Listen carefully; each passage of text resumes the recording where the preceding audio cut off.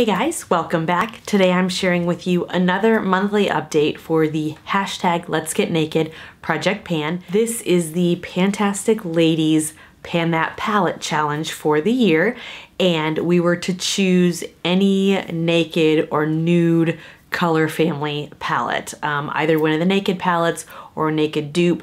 I actually have two palettes that I'm working on this year. The first one, I am finishing up my Stila in the Light. That was my Pan That palette last year. And then I'm also working on this Buff collection by Pure Cosmetics. This is a pretty good dupe for the Naked 3 palette. So, since the Stila palette has fewer shades, let me go ahead and show you my progress. So first here, I will input where I was last month.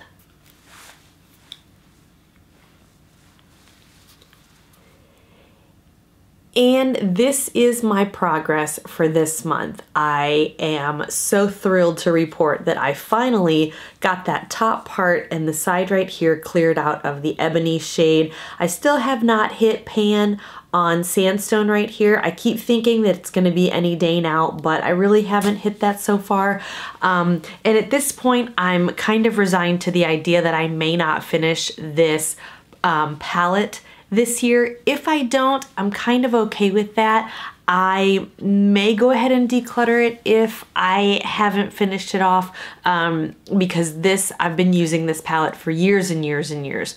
So that is where I am for the Stila in the Light palette. And next, I'm super excited to show you the progress in my Buff collection palette. So this is where I was last month.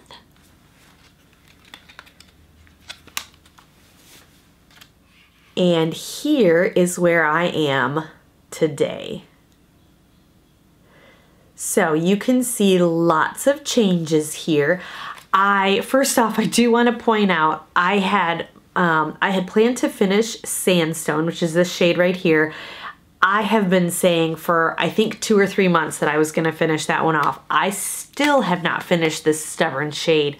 However, I did tell you I was going to start working on Mesa. And I did that, and I actually have been able to hit a pretty sizable chunk of pan in Mesa. And then I also was working on Desert here. I don't even think you'll be able to tell the difference in Desert, although I have been using that quite a bit as well. The one I did not tell you I was going to be working on, because I basically just decided on a whim that I was going to work on Dust, which is this shade right here. And not only did I start working on it, but I've actually cleared out quite a bit of the pan. So that was brand new last month. I hadn't touched it yet, and that was how much progress I was able to make on Dust. So this is super frustrating to me, where I've been working on this one for months and months and still haven't been able to clear it, but yet this one, which is a much darker tone, I was able to clear almost a third of the pan in just a month's worth of using it. So I don't understand the textures of these shades, but I'm gonna keep at it. And then finally, I was also working on Mirage. I did not have a goal set for Mirage. I just wanted to keep on working on it. I feel like I've made some good progress on Mirage this month, and I don't know if I'll be able to finish it this month, but I feel like by the end of the year, this one will definitely be gone. So now the only pan that I have remaining untouched is this one right here, which is called Barren. And I don't know, I'm gonna have to start doubling up on and blending some shades, I think, because otherwise I'm just not gonna get to that one. So maybe I will use Mirage and Barren together for the outer corner, or I don't know, I'm gonna have to think of some creative way to use that. But that is my progress so far for both of my palettes. Thank you so much for joining me. I will leave a link to the Pantastic Ladies down below. They actually have just announced their 2019 theme for Pan That palette.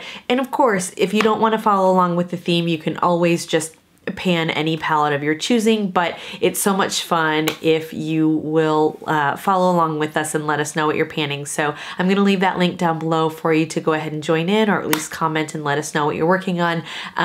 And go ahead and leave me a comment on this video as well and let me know what you're working on or what you've got coming up. Thanks for joining me. I'll talk to you soon. Have a great day. Bye.